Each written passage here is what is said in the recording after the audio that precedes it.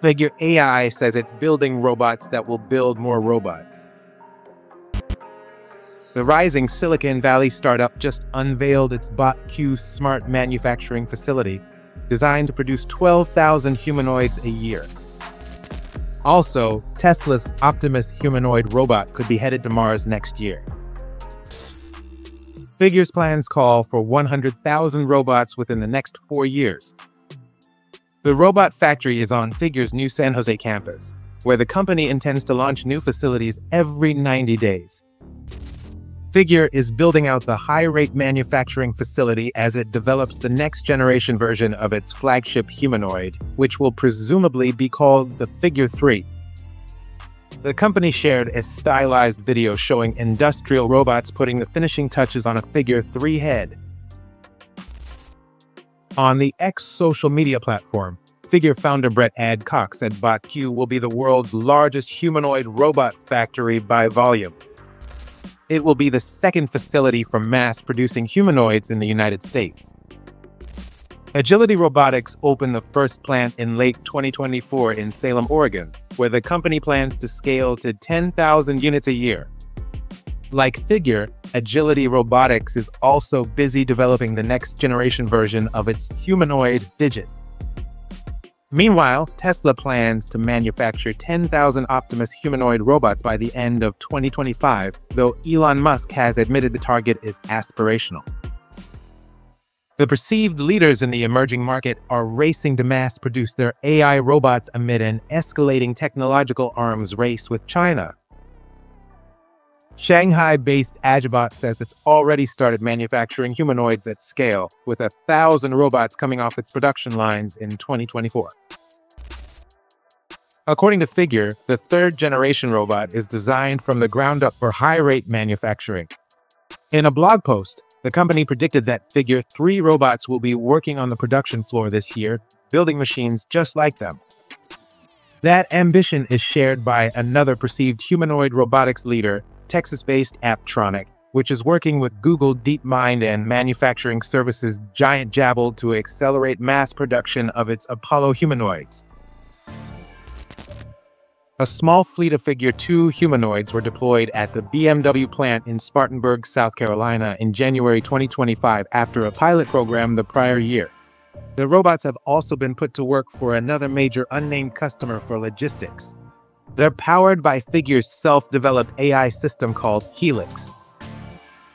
Okay, I'd like to try something new. Even though this is the very first time that you've ever seen these items, I'd like you to use your new Helix AI and try to reason through where you think they belong in the scene, and then work together to put them away. Does that sound good? Adcock is so confident in the end-to-end neural network that he's pushed home testing forward 2 years. Figure's marketing has recently started emphasizing household use cases after initially focusing on industrial applications. For the consumer market, Figure faces competition from another well-funded startup, 1X Technologies, which plans to test its Neo-Gamma humanoids in select homes this year. Figure's high-volume factory is designed to expand quickly. Engineers spent 6 months architecting a manufacturing execution system, or MES, that tracks every step of the production process. Info from Figure's website, blog posts, and job listings indicate they use Dassault Innovia for product lifecycle management, Oracle NetSuite for enterprise resource planning, and a warehouse management system integration for tracking inventory. They've switched from CNC machining to injection molding and die casting to speed up production. Parts that previously took a week to make now take under 20 seconds. Figure says it's making parts in-house due to supply chain challenges. Figure is seen as one of the more formidable competitors to Tesla, which already has extensive experience scaling production of complex systems.